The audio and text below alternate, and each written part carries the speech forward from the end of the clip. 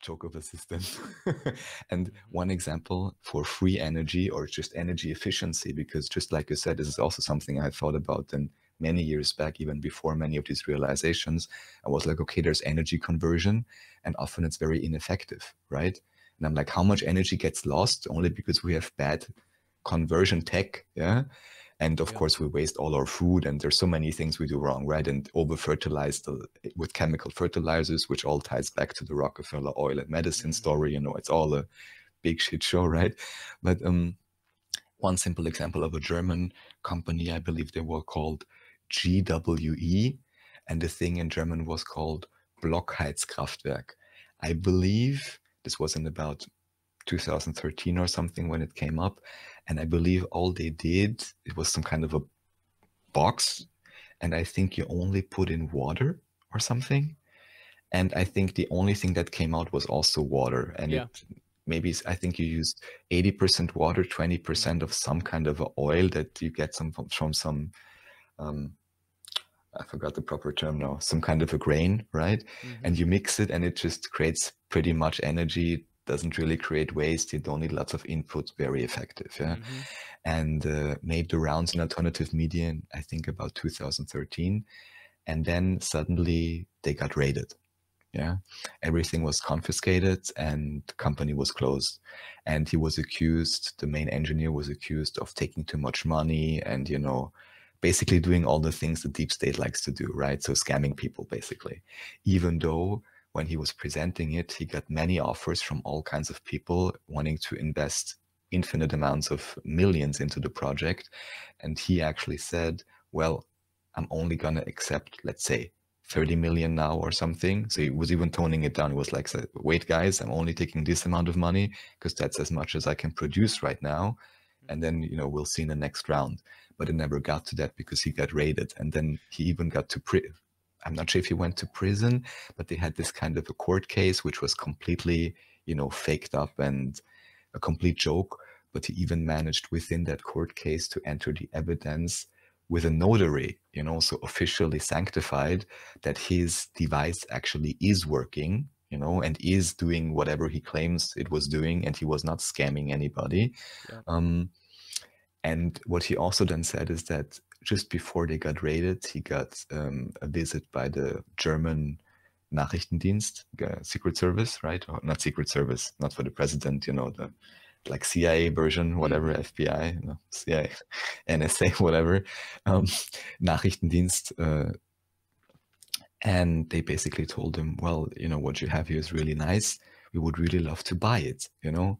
And he's like, well, you know, I mean, I am in a way an entrepreneur, so I don't mind making money, but I'm also an engineer, so I really want to have good solutions for everybody.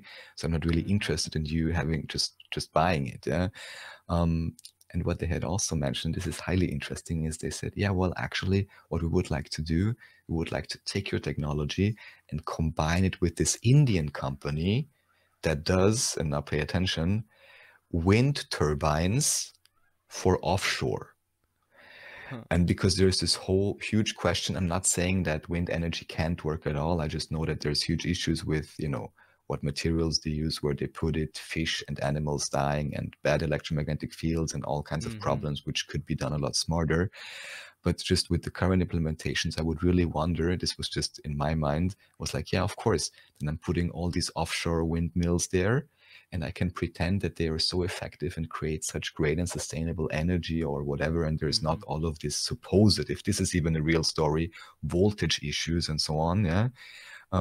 I can much more easily do that if I have these wind turbines, and at the bottom or something, I have one of these Blockheizkraftwerke, which are super effective, right?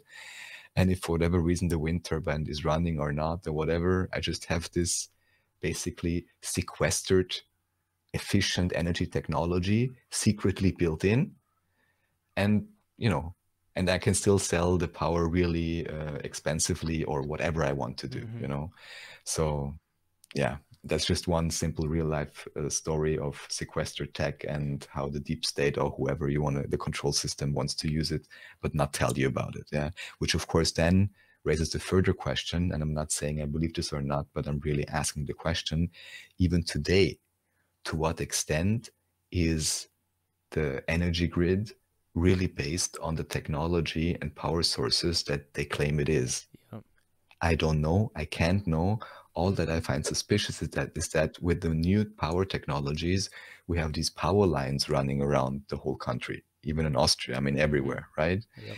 And if we know from induction, from induction, for example, that there is ways to create and transfer energy, and if there actually is some kind of an ether or some kind of a movement within the ether, or lack of a better term, it could also be energizing the system just by virtue of having all of those power lines laying around, for example. I'm not saying that this is what actually happens. I'm just saying that there's a lot of questions here as well, especially if we know stories such as the one I just told you about, that we don't even really know what they actually use in the back end. Same goes, of course, just one small rabbit hole with the whole nuclear power. I had just watched another great documentary. I'm not sure if you had heard of Winsor Galen, the guy who built many of the first nuclear power plants, I believe initially plutonium-based in America. And then he always took a swim in the cooler water. And then for many years he did presentations and eat plutonium in front of the classroom and so on. And basically told people that there's nothing to be afraid of, but there's a huge racketeering scam with insurances for nuclear waste. And everyone's scared of it. And in Austria, even, there is a huge political meme or almost foundational principle of Austria that, I don't know, 30 years ago, we had this big vote against a new nuclear power plant, the first and only one that would have been built. Then they had already built it, but they did never start operating it because supposedly it's so insecure. Again, I don't know if it's true, but just what I had learned, and the same with NASA and SpaceX, and the same with the current scamdemic. If I am not able to get the proper device, whether a microscope or a telescope, or just be able to get into that nuclear power plant and really understand the science of whatever's happening there, or nuclear weapons, which would be the other scare tactic. If I don't really understand it myself, at the very least, it makes not a lot of sense to be very scared of it, because it may as well just be another artificial threat scenario that can be perpetrated on the masses due to their lack of knowledge. Does it make sense? Yeah, it definitely does. It definitely does. And yeah, you make a lot of really good points. There's a lot of windmill farms around here. There's solar farms around too. But I think a lot of these programs are just ways to funnel money where they want to. There was back when I initially started LUA Radio. I'll just say a contributor and just leave it at that. Contributed an article to the site, basically looking at, so this is like 2012. So like this was even before I'd had my first time I voted, the only time I ever voted. So like this is way back then. But the person wrote an article on like looking at like the top 25 solar companies that had gotten a bunch of the subsidy money, and like 98% of them are already out of business within like a year. So like it was obvious what's going on. It wasn't for energy independence. None of the solutions proffered by the First Realm, by the Servile Society, will ever be for energy independence. And that's what Sky Huddleston was coming on here like when Sky was on here a couple weeks ago. He was talking about, or I guess a handful of episodes ago or so, he was talking about how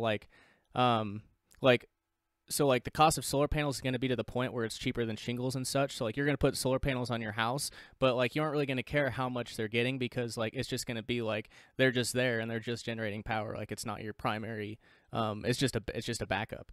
But like as far as like the way they're rolled out now, like it still requires centralized infrastructure, centralized control, and centralized distribution.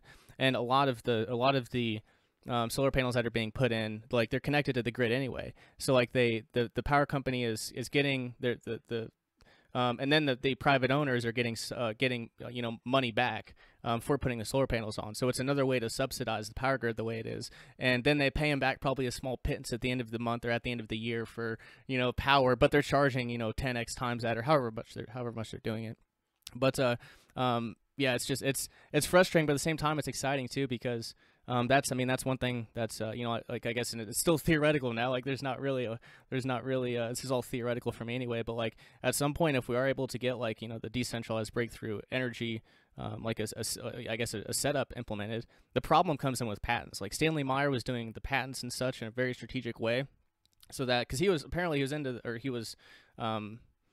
aware of the New World Order and stuff. So like, he was doing it very stealthily. He was just one of his business partners was just interviewed by Amanda Vollmer recently. The only time I'd ever heard anyone connected with him, but some interesting stuff. I haven't had a chance to finish it yet, but he was talking about how Stanley was really strategic with the patents, and they found out eventually. So like, I think the way this has to be done is like, no patents, it can't be economic. I'm just thinking, it just has to be rolled out underground before they know. I'm sorry, but if I'm yeah, but also if I'm aware of the quote unquote New World Order or control structure or whatever, then I know who runs the patent office, you know? And supposedly there was even, I don't, you know, this is just something I'd heard, but even in some kind of initial conflict between the US and the UK or something, one of the things they supposedly raided or whatever in America was the patent office, you know? So, and where did Einstein come from? He was sitting on the patent office, you know, and then he was excluding the ether from all the equations and put us down, you know, that's a huge story itself. So basically all I want to say is I consider it quite naive to believe that you can circumvent the control structure, but you're still going to have any patent in any patent office, you know, like, unless maybe it's the patent office of the Free Republic of Pasnia, you know, but otherwise I don't see how this would not get leaked, you know. So because of course, I mean, it's so simple. I think here it really makes sense in a way. And, you know, maybe this is the issue with being brought up in a culture with computers and video games, but really, you know, seeing it from this point of view, or even let's say it from a Game of Thrones point of view, just basically, you know, not so individualized, try to see the larger picture, right? Try to see it as a system. And then of course you need to control innovation. Very simple. You just need to control the patent office, and you tell everyone they have to make money with what they do, and it's all a fight and so on, and they need to make sure that it's secured. Great. And in this way they gift it to you. And this is even official in the US, for example. I don't know how many thousands of patents have officially been sequestered by the DOD and whoever else. And this is not a conspiracy, this is official. And of course, mainly it's energy-based technology, yeah? Energy and medical, of course, because with whatever tech is available in different areas, even with the smartphone and so on, you know, the Black Mirror, they give you this to control you, but they never give you the medical part. And they never give you the energy part, because then you're gone, you know? No, and or the communication part even, because this is also centralized. Yes, and it's funny too, because you look at like George Wiseman's AquaCure, like the way he came to that was by it's the same sort of thing that he put on his car to increase his gas mileage. So like the same thing that's incredible for health, the hydrogen-rich water and inhaling the Brown's gas, is also you know, like use the same tech and the same methodology to improve the gas mileage in your car. It's like, what the shit?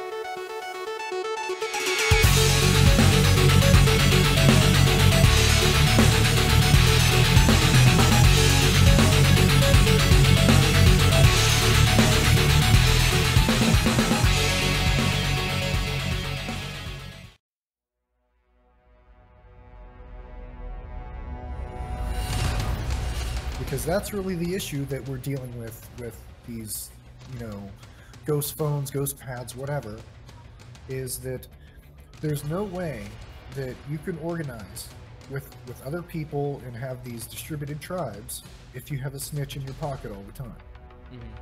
People are literally wearing wires all the time. They have a snitch in their pocket and they're trying to do clandestine things. That's never going to work.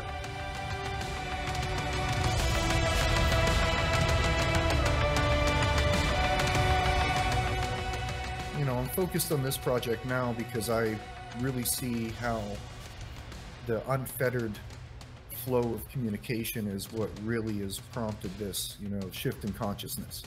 And that if this can't continue this way and people can't communicate freely with each other, then all the distributed networks that have formed aren't going to be very effective, and they're not going to be able to do what they could do. If you can't communicate, especially when you're basically part of a dispersed tribe at this point, you can't communicate without being monitored. It basically hamstrings anything, anything going forward. Step up your privacy and order a ghost phone today. Just visit libertyunderattack.com/ghost phone. Again, libertyunderattack.com/ghost phone. And make sure to keep a lookout for more ghost pads, privacy tools, freedom boxes, and more. libertyunderattack.com is the website. Liberty Under Attack Publications. Share your story, find your freedom.